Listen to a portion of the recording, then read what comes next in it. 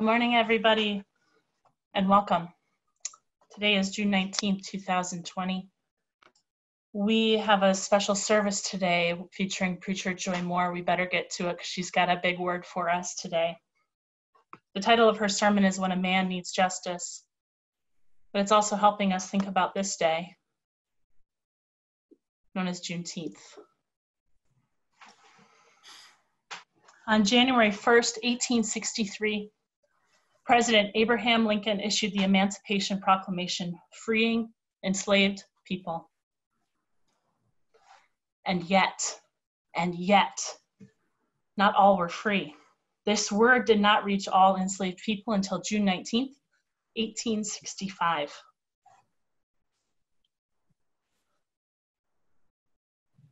What we celebrate today, 155 years later, we celebrate this as Juneteenth. It is regarded as the end of slavery in America, and we celebrate slavery's end and mark that day with gusto. But what we miss in the memes is some important context. One is obvious. That emancipation was delayed. Word did not come to Texas for 2 years, 5 months, and 19 days. And the economic gain for 2 more years of stolen labor and harvest is odious and ought to be repaid through reparations.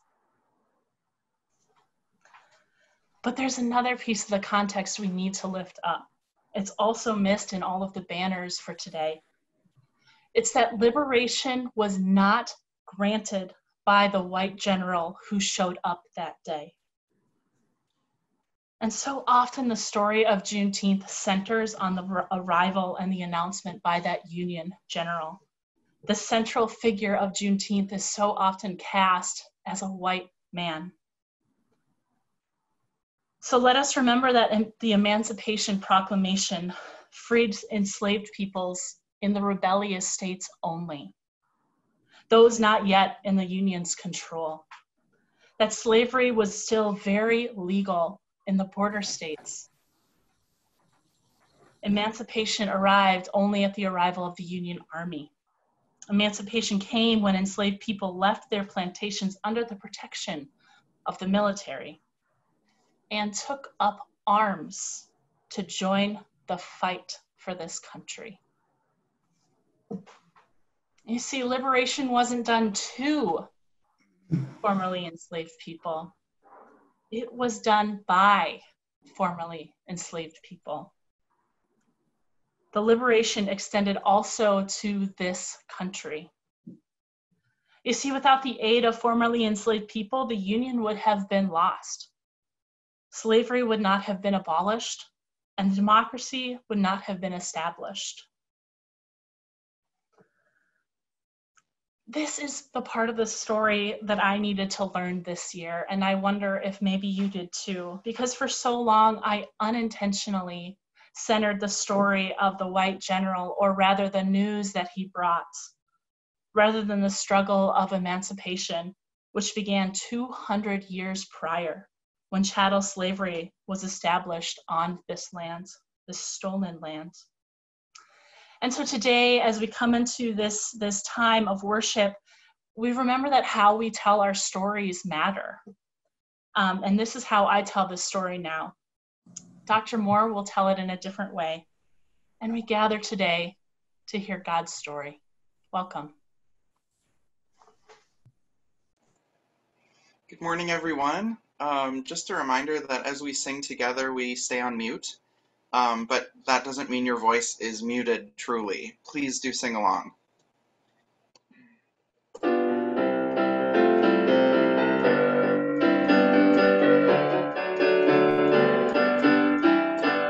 We are marching in the light of God. We are marching in the light of God.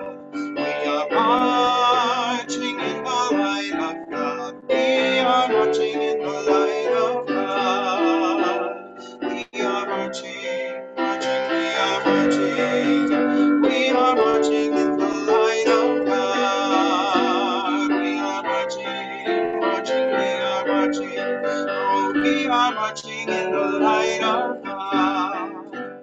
We are dancing in the light of God. We are dancing in the light of God. We are dancing in the light of God. We are dancing in the light of God. We are dancing, dancing, we are dancing. We are dancing in the light of God. We are dancing. Oh, we are dancing in the light of God. We are praying in the light of God. We are praying in the light of God. We are praying in the light of God. We are praying in the light of God. We are praying, we are praying. We are praying in the light of God. We are praying. We are praying in the light of God.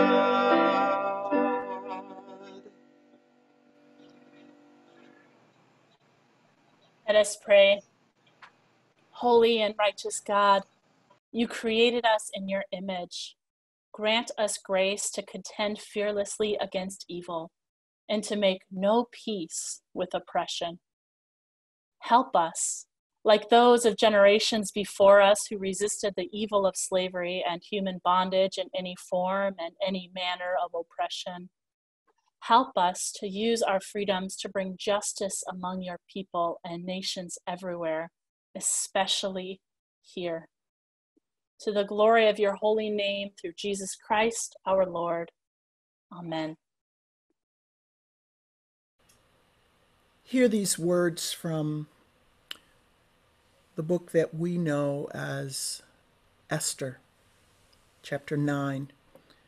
Reading in the New Revised Standard Version, verses 20 through 23, we find these words. Mordecai recorded these things and sent letters to all of the Jews who were in all the provinces of King Ahasuerus, both near and far, enjoining them that they should keep the 14th day of the month Adar, and also the 15th day of the same month, year by year, as the days on which the Jews gained relief from the enemies, and as the month that had been turned for them from sorrow to gladness, from mourning into a holiday, that they should make them days of feasting and gladness, days for sending gifts of food to one another and presents to the poor. So the Jews adopted a custom, what they had begun to do, as Mordecai had written to them. Thus far, a record of the story of God for the people. I invite you to pray with me as I share with you on the idea when a man needs justice. Lord, let these words of my mouth and the thoughts and meditations of each and every heart here be acceptable in thy sight, for Lord, you are our liberator and the source of our strength. Amen.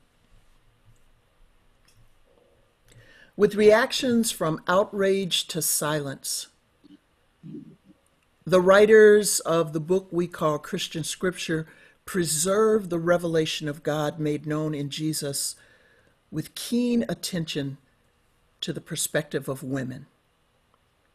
Make no mistake, in a culture where paternal patriarchs patronize, the very inclusion of women in God's revelation is noteworthy. John Wesley was right. Dr. Paget would expect me to establish my ecclesial marker here. Wesley offered the Judeo-Christian worldview as the oldest perspective to demonstrate God putting into practice what it means to say that the best is yet to come. So God made man and said, oops. Oh, sorry. That's a bit of proof texting. It takes years of sexist oppression to force you to read the creation story with that kind of condescension. Nevertheless, if we believe that you should save the best for last, I do believe the last creation in the 6 days to be recorded as the creation of a woman. But again, I stopped reading too soon. God created the human one as a divine facsimile. In the image of God created he them, male and female. And as Wesley once said, we are transcripts of the Trinity. So we are made for each other. We need each other.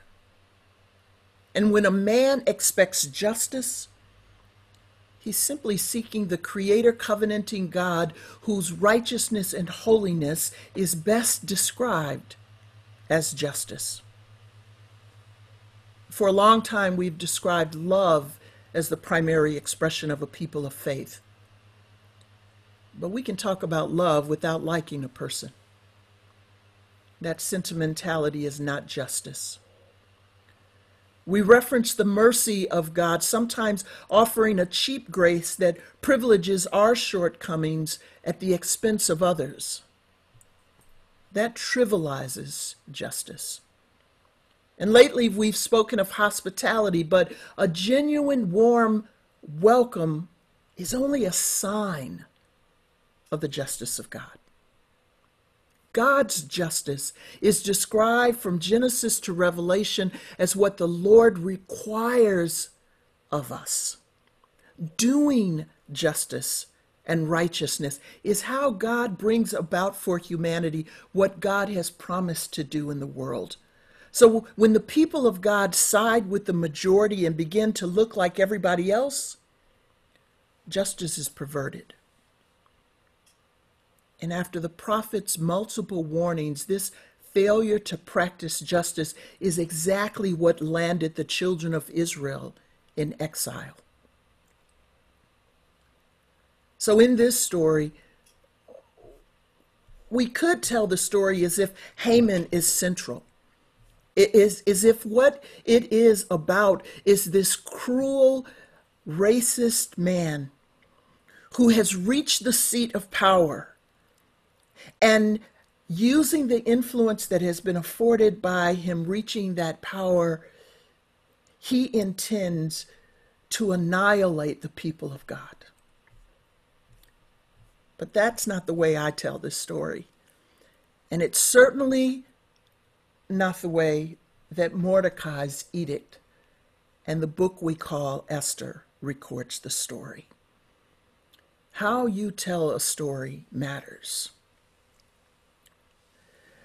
You could think of this story of Esther as an odd place to talk today.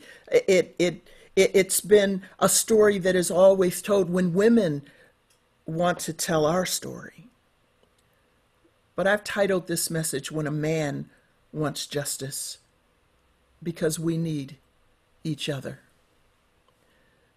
We've told the story again and again as if it's the story about a queen and a banquet and an evil man falling on his own sword. And in our cancel culture, it might be read as a safe book on justice that doesn't include God. So let me make you angry with me right now. That's the kind of reading of text that erases those labeled as black from the history of the United States. And just because the stories of Benjamin Banneker and George Washington Carver and Daniel Hale Williams and Vivian Thomas and Carter G. Woodson are absent from your telling does not mean that science and surgery and scholarship were not impacted by those labeled as black from the very beginning. Julia Foote, Mary Woodson Foreman, and Harriet Jacobs preached and published before Maya Angelou and Oprah Winfrey were on the reading list of those who believe themselves to be white. So we can tell this story as the story of Haman, or we can tell this story in a way that draws attention to what God is doing to set the world right when God's people have been marginalized, when God's people are threatened with death, when God's people are about to lose their very lives. You see, Esther had forgotten who she was, and she'd been encouraged by her own family to forget her given name in order that she might fit in with everybody else. She'd given up her native habits and now enjoyed $100 spas and manicured fingers and toes, and her closet was filled with thousands of dollars of dresses she would never wear more than once. Fashion Fair, Revlon, and Mary Kay were no longer good enough for her skin. And while she went to Vegas sporting her African attire, her brothers and sisters back home were dealing with joblessness, neighborhood gentrification, poor education programs, coronavirus, and inadequate health care. But who would hold anything against her for seizing the opportunity she'd been afforded?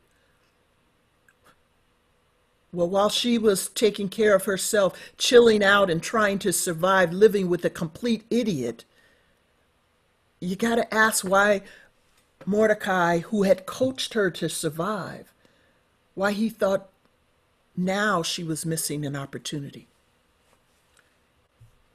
Look back with me. Her current husband, the king, had been proud of his first wife. He attempted to demonstrate that at one of his infamous parties. Drunk with wine, he forgot that his queen was not only beautiful, she was also a bodacious woman. And so bored and arrogant, the king crossed the border of sanity and said, "Send in my girl, wearing nothing but a crown." And when Vashti received her invitation, she said, "I don't think so." Let me stop right here and remind you that some invitations are not to be accepted. Sometimes sitting at the seat of privilege is not how to ensure justice. Sometimes simple integrity, quiet wisdom, and a clear no speaks louder than a title, a public position, or a privileged opportunity ever could. That's what was true for Vashti. She said no, and she meant no, and her response was unheard of, unprecedented, and unforgettable. In the face of opposition, injustice, and stupidity, that is what protest looks like.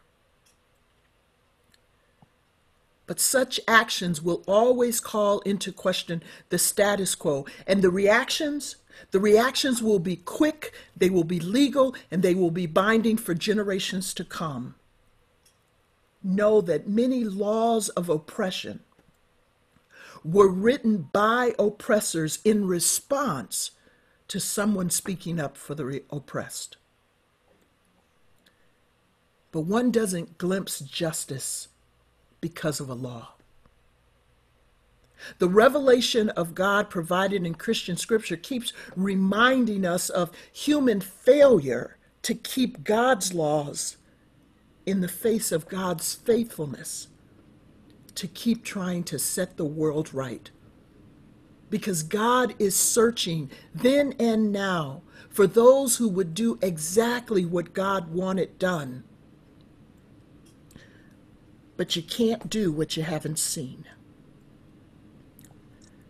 While Vashti's no was no, a door opened for Esther.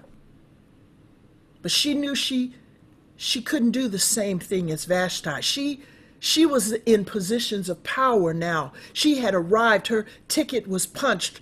The problem was she was protecting her position rather than using it. So while Vashti spoke clearly, Esther intended to remain silent. And that is when Uncle Morty shows up saying, if you keep silent for such a time as this, relief and deliverance will rise up from another quarter.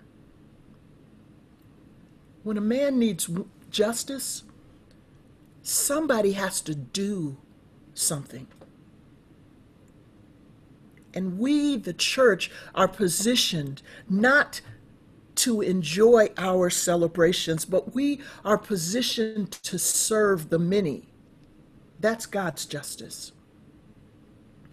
And we can't depend on God's justice coming from other quarters. We can't depend on a liberal manifesto of American democracy, fairness, and liberty for all, nor a conservative moral majority Republican platform. We can't expect the cultural practices that ruined God's design to fix the problem.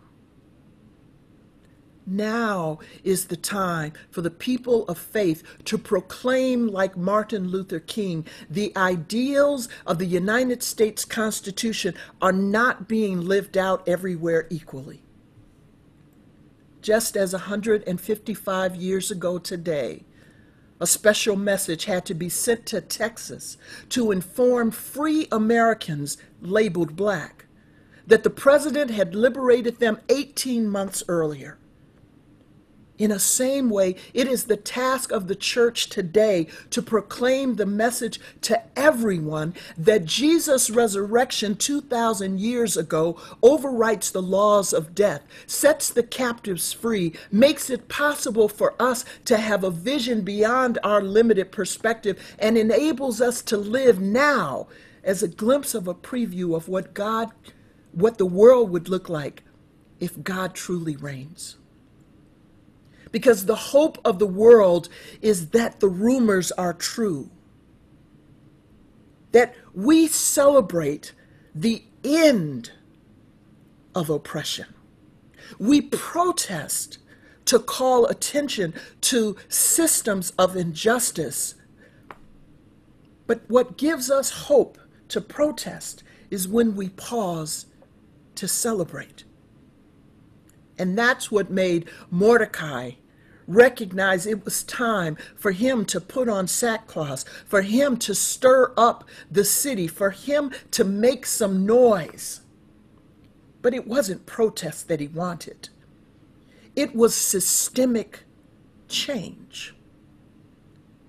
And that's what God is calling for in the world today. Systemic change. Not just putting our people in power, but changing the system that would suggest that the powerful are to oppress those over whom they have influence. To change the system that suggests that some people are better than some others.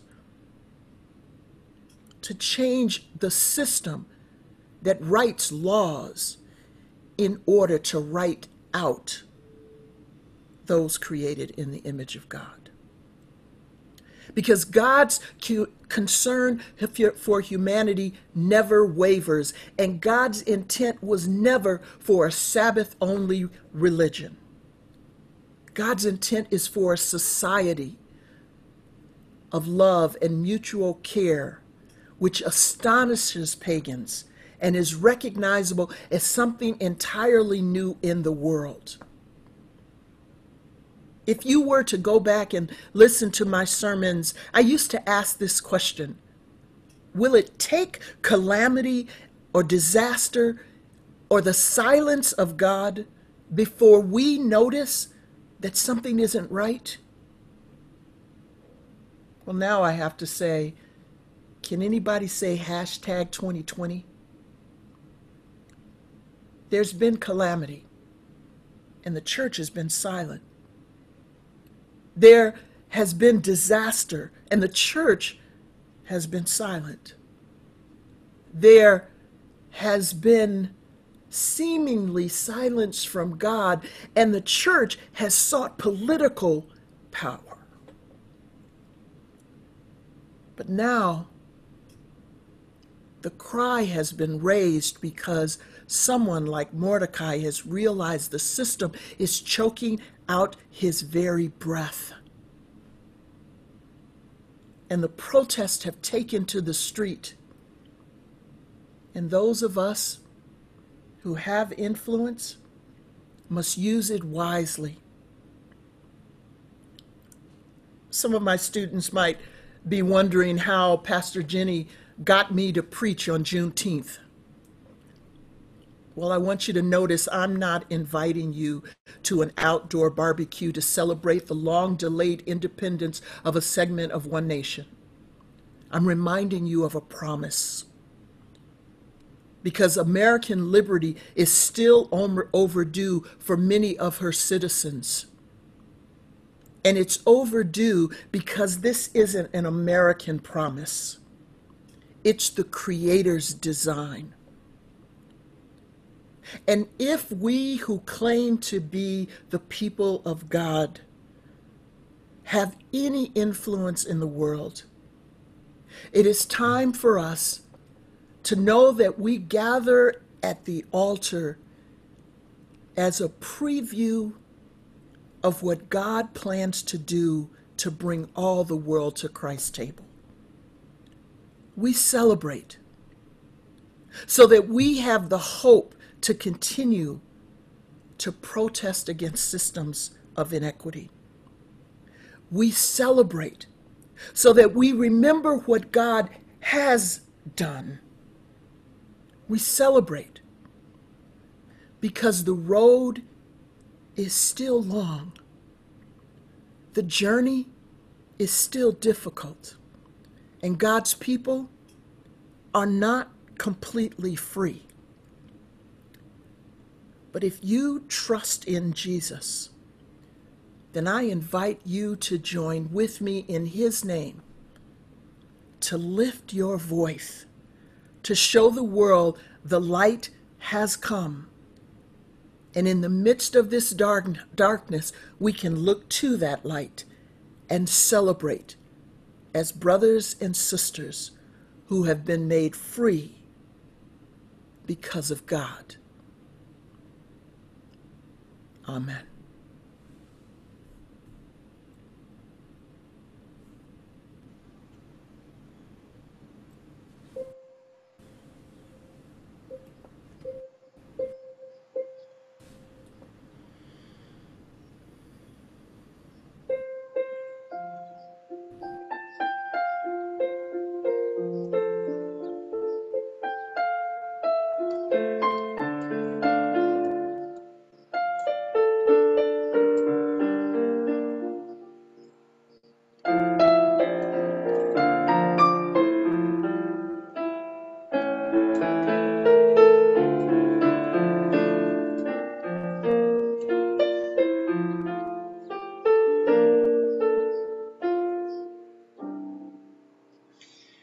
In the bulb there is a flower, in the seed an apple tree, in cocoons a hidden promise, butterflies will soon be free.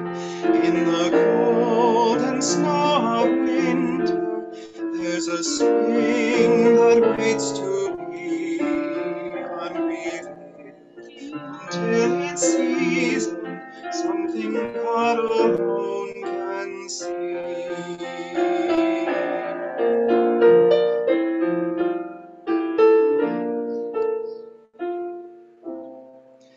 There's a song in every silence, seeking word and melody. There's a dawn in every darkness, bringing hope to you and me. From the past will come the future, what it holds a mystery, unrevealed until it sees something God alone can see.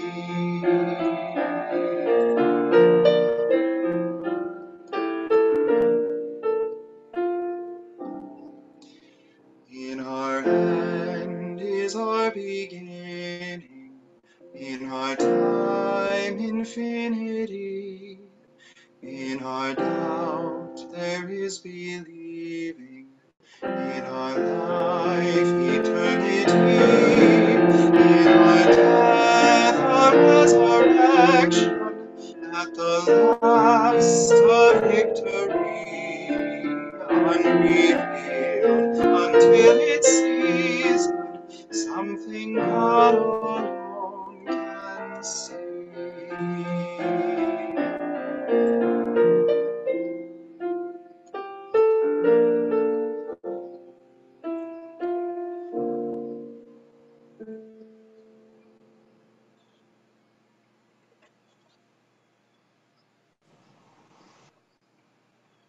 Celebration rises up from the deep places, finding voice in the light and air no longer denied. Celebration rises, not indifferent to the suffering, not ignoring the sorrow. Celebration comes at a cost. Celebration rises, remembering the way we have come, the paths taken that have brought us here now to this place and time of celebration. Celebration rises up and up, full of remembering the ones led to freedom by Harriet, remembering lives and freedom stolen. Stolen even now, we remember Philando, Jamar, George, Rayshard, Ahmad, Brianna, Tony, Clementa, Cynthia, Ethel, Daniel, Taiwanza, Susie, Sharonda, DePayne, Myra, Martin, Medgar, Emmett.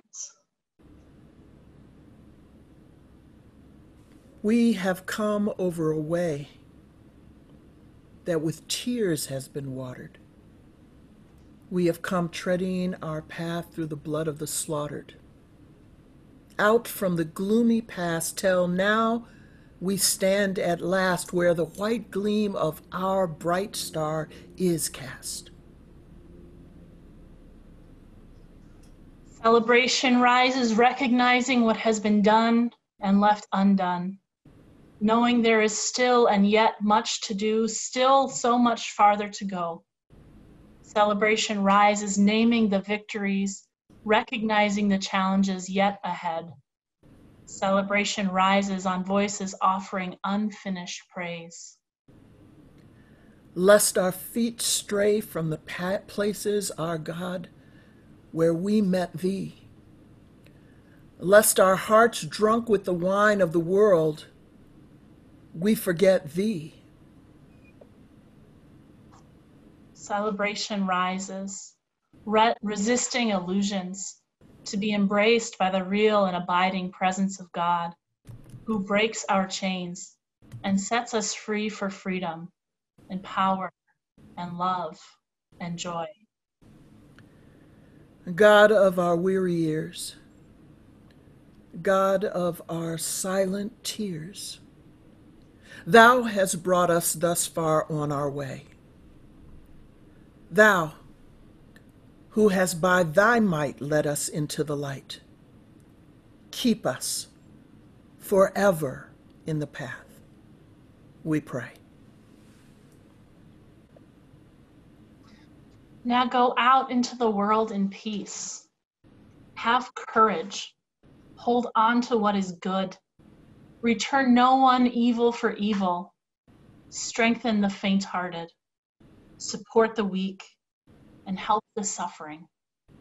Honor all people. Love and serve the Lord, rejoicing in the power of the Holy Spirit. The Lord bless you and keep you. The Lord make his face shine on you and be gracious to you. The Lord look upon you with favor and give you peace. Amen.